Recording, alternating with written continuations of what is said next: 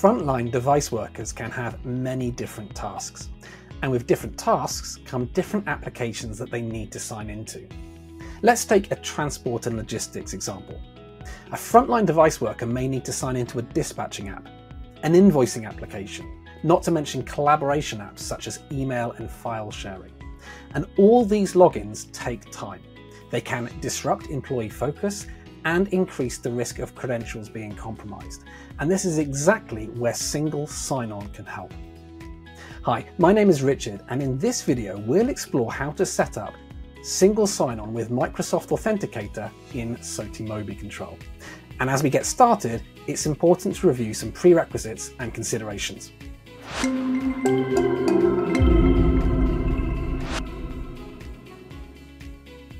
Firstly, there are a number of single sign-on or SSO options that can be configured in SOTI MobiControl.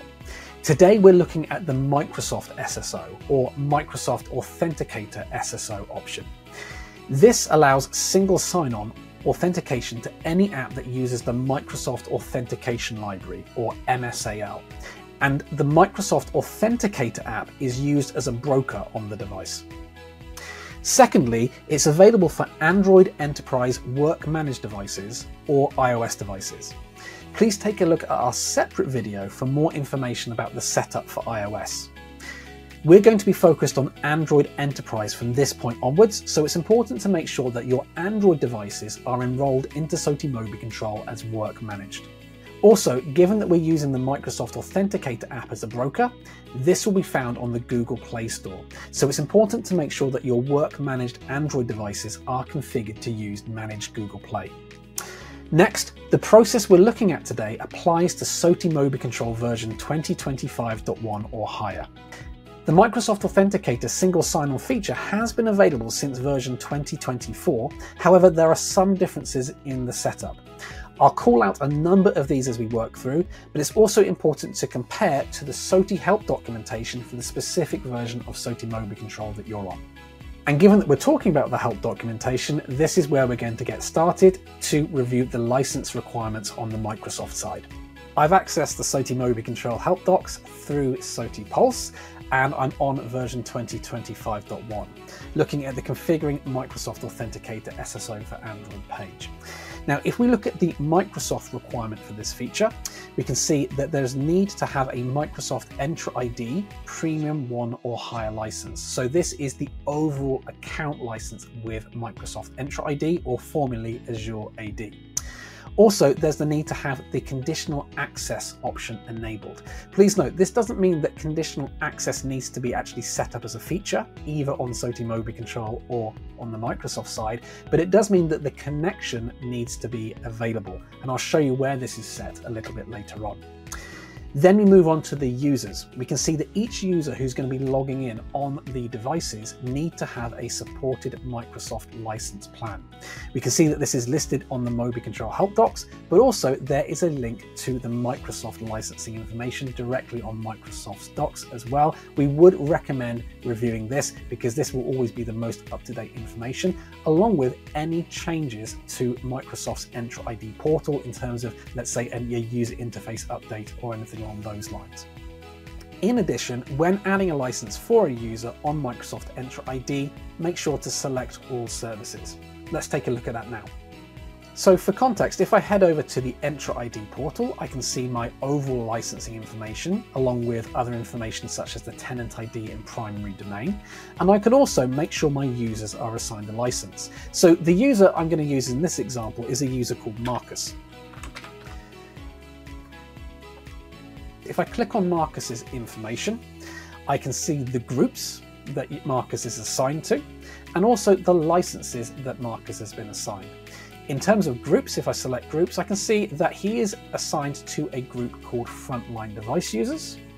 And also on the licensing side, he has been applied a Microsoft license. This is one of the applicable licenses that we saw on the help documentation a few moments ago. And we can see that all the services are enabled. So the first thing we're going to do is make sure that we can get SOTI MobiControl to connect to Microsoft Entra ID to be able to query this information and allow users to sign in on the SOTI MobiControl managed Android devices. So there are two areas where this can be set within SOTI MobiControl. As of version 2024 of SOTI MobiControl, this connection to Microsoft Entra ID could be set from the global settings area, and then underneath services, you can select directory where there's the ability to connect to Microsoft Entra ID. As of SOTI MobiControl 2025.1, the ability to add this connection was also added to the profiles area, and this is where I'm going to set up our connection. So I'll head to profiles, I'll click add new profile, I'll select Android as we're focused on work managed Android devices, and I'll add an appropriate name for this profile. When I'm there, I'll click on configurations, click the plus button, and single sign-on has three options, which includes Microsoft Authenticator SSO. Once I go into this screen, I'm asked to provide two connections. The first one is the directory details. This is the connection to Microsoft Entra ID, so those users and those groups that we've just seen can be queried. I'll click Manage, and I'll click the plus button to start my connection. Once I've given an overall name, I then click the plus button again to give specific information that this connection will be about Microsoft Authenticator SSO. This includes the name, the primary domain of the Microsoft Entra ID tenant, the Microsoft Entra ID tenant ID, and then also the metadata endpoint address. The name I can just add, making sure that there's a clear name that identifies this. And then the next two fields, the primary domain and the Microsoft Entra Tenant ID, we've actually already seen. That was from our Entra ID overview page. Let's grab that now. I'll head back to Home. I'll head back to Entra ID, make sure I'm in the overview page, and here I have both my primary domain that I can copy, and then also my tenant ID as well. The other field that we require is the metadata endpoint address. This can be found within the app registrations area of Microsoft Entra ID. I'll go to Manage and then select the app registration option within Entra ID.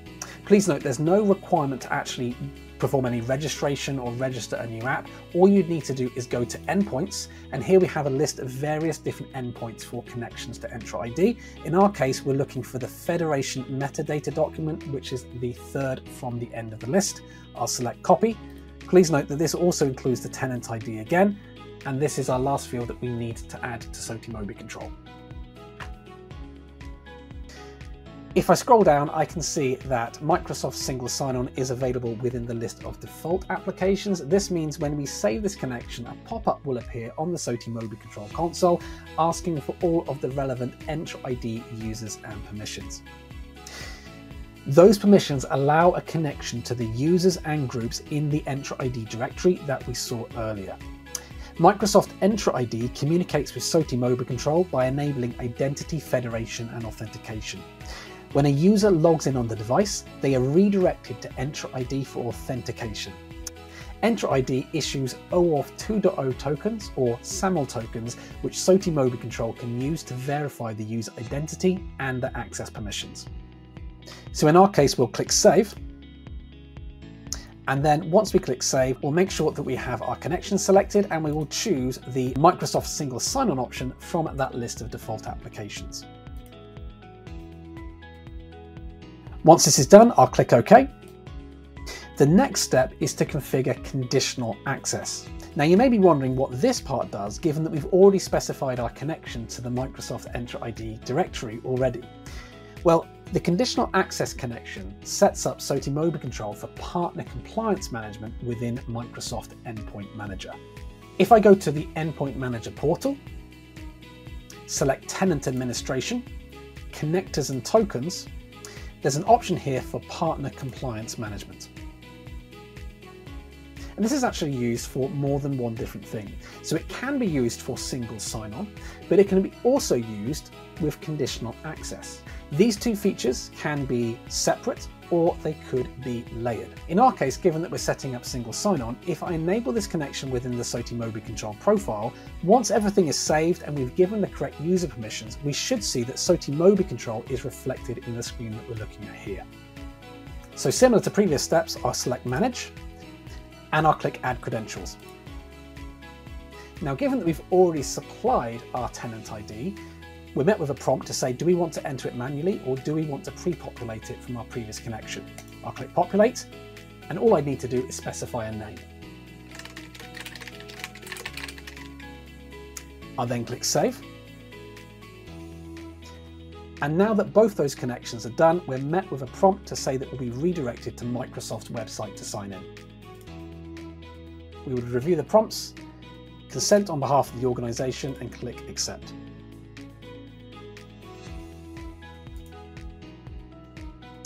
I'll then be met by a message giving me a full review of all of the permissions the default application is going to request. So essentially, when a device user is logging in, this is allowing SOTI MobiControl to sign in and read the user's information, read all applications, and all of the other settings here. Again, we review this information, and once we're ready, then click accept. Once this is done, we're met with a successfully connected to Microsoft Entra ID option, and we can close this window. The final step would be to click the sync button, and then we can proceed with assigning the profile. Though just before we do, let me show you what's happening on the Endpoint Manager portal now that our conditional access connector has been set up and is now synchronized. If I select refresh, I can see that SOTI MobiControl has now been marked as the default compliance partner for Android, iOS and macOS conditional access. And as a reminder, this doesn't necessarily mean that the conditional access feature needs to be enabled. It's the same connector for SSO, for conditional access, or if you wish to layer SSO in conditional access, this is also an option. As an aside, this is one of those areas that is slightly different if you are on a version before SOTI MobiControl 2025.1. Rather than the fully automated process that we've just seen, previously you would have had to manually select SOTI MobiControl as the compliance partner from the available list of compliance partners. We now have our single sign-on with Microsoft Authenticator profile payload ready to go. So I'll click save. Save and assign, and I'll assign this to my appropriate device groups and devices.